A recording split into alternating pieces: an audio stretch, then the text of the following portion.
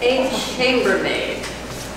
And she has a dream. She wants to become an actress. And she decides, and well, on her way to becoming an actress, it wouldn't hurt if she could marry rich men. So she sneaks away from her job, and she goes to a costume party.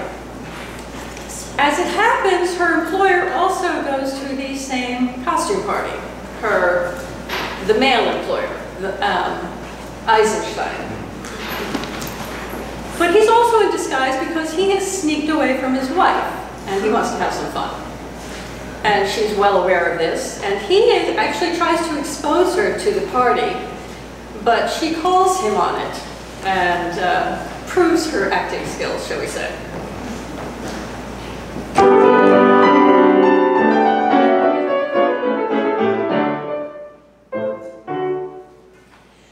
Well,